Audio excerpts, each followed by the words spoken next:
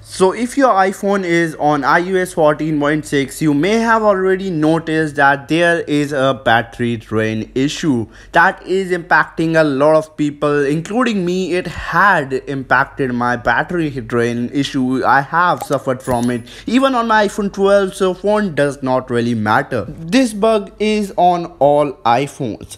So the battery drain issue is expected to get fixed in the iOS 14.7, and I think so that it will be. Why? Because I did use the 14.7 beta on my devices, and I did realize that iOS 14.7 was performing really darn good. I have a dedicated video about it. I will link it down in the description below the like button, and I will link it up in the iCard too, so you can click there and watch that video for more info. First of all, let's talk about the 14.7 release date real quick. So the 14.7 release date is going to be next week. This is what I think, because next week Apple may introduce the RC, and then by the end of that week we will have another version which will be 14.7 obviously. So I expect Apple releasing the RC next week, and later that week we may see 14.7 released to the public. So it will be end of this month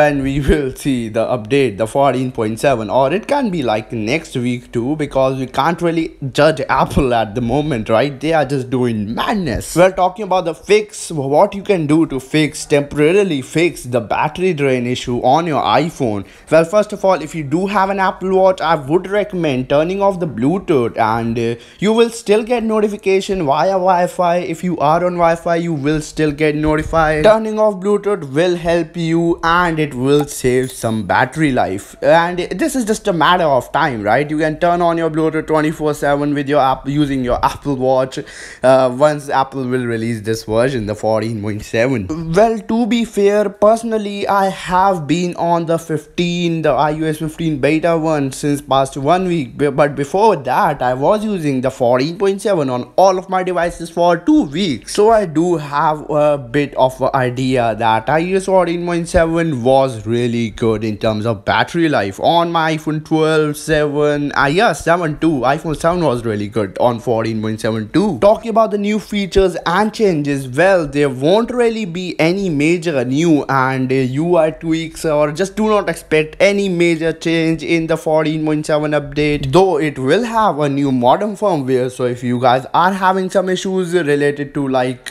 network issues on the 14.6, that may be resolved on the 14.7 once it releases to the public. Well, that's pretty much it for today's video. If this video was helpful for you all, consider subscribing to the channel, because I do come up with these videos pretty much every day. So consider subscribing, and I will meet you all in the very next episode. Plus, we are really close to 8,000 subscribers. I mean, so close. Just look at it. We are so close to 8,000 subscribers. So please subscribe, and yeah, have a great day.